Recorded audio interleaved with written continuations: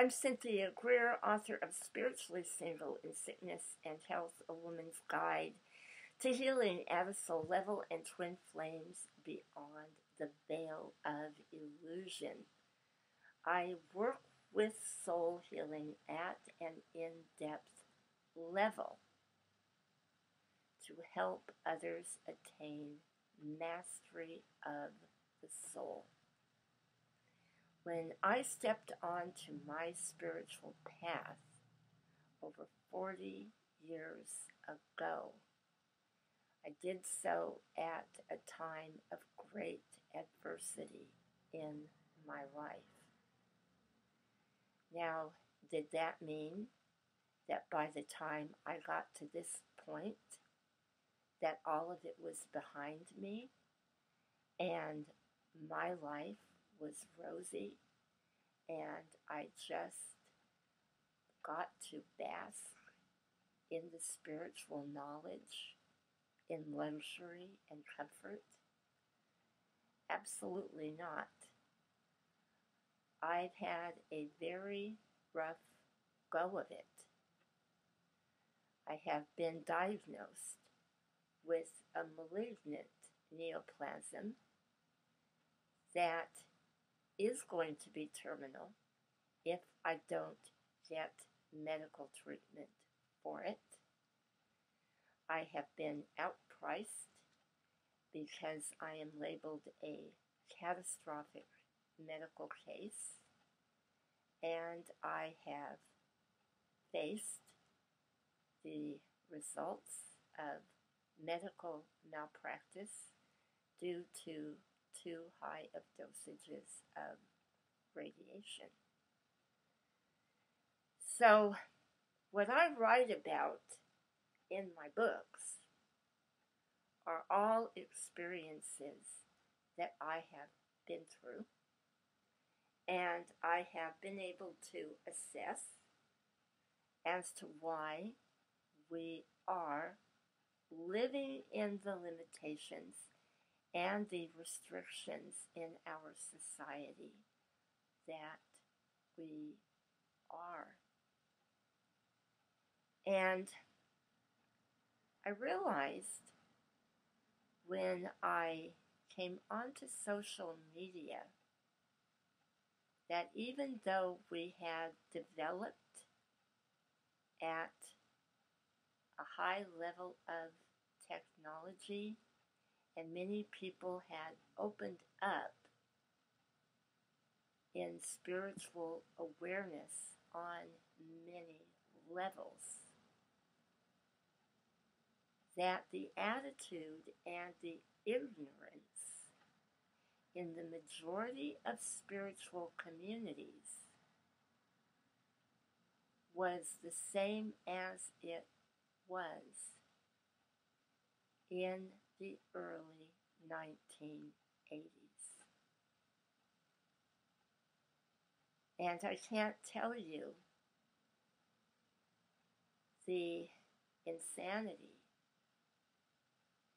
that I have seen coming from people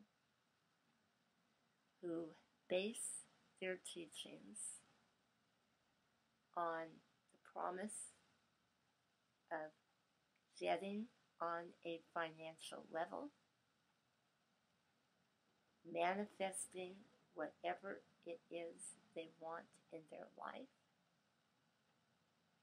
And the biggie is forcing a physical union with who they feel is their twin flame.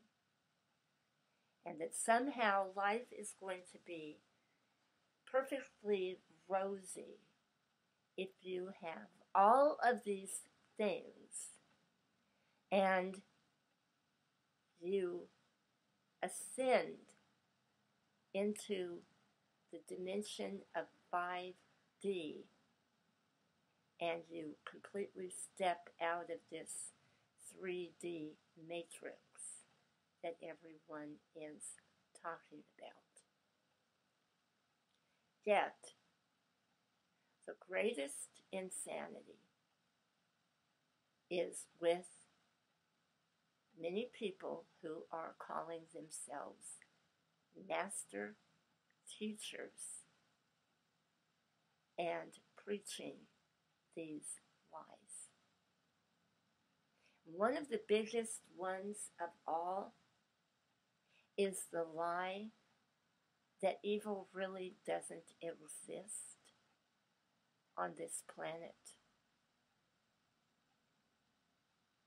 The other lie is that when something happens to somebody that is the epitome of evil, such as a heinous criminal act or murder, they either drew it to themselves or it was this perfect divine timing for them to go out. I cannot ethically make any more videos until I stress the point to you that yes, evil does exist, and that God cannot interfere with the choice an individual makes when they choose to work with those forces through greed, lust, all forms of gross materialism, the need to control others, their necessities of life, whether they live or die, by refusing the right to medical care they need. I'm going to be very honest with you. When you live in a culture that is promoting assisted suicide and denying proper heat and proper air and forcing people to live in extreme cold or extreme heat because of the hoarding of utilities, and that leading to the hoarding of food because production is limited and ingredients are filled with other things besides wholesome, nutritious food,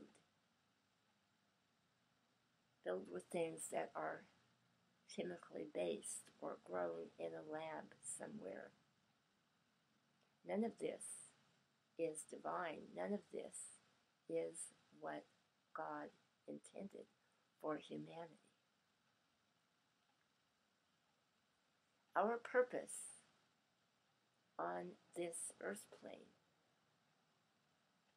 if we choose the path of evolution and to grow at a soul level, is to see the truth for what it really is. Because in doing so, we are not focusing on the negative. That is not something that is all-consuming. Because if we have that faith in God and we put that presence first in our heart, we are going to be able to withstand whatever comes our way. And the more we open at a soul level, the more trust we develop. And through that trust comes faith. And when you are working on a physical level to complete the tasks that you must do to raise your vibration in awareness, you are going to be open to guidance. That is inevitable, that you will be given help from the other side to instruct you through these difficult times. True soul mastery is not going to be attained by wishing something away and not facing the truth. Something happens to you that you don't want to deal with. If you embrace it, this is where your growth is going to come. This is how the angelic forces are able to work with you. These are where the true miracles are manifested. They are not manifested through denial, isolation, avoidance, and the unwillingness to intelligently discuss issues that are putting the lives of humanity at risk. True soul mastery is not going to be attained by overlooking evil and not facing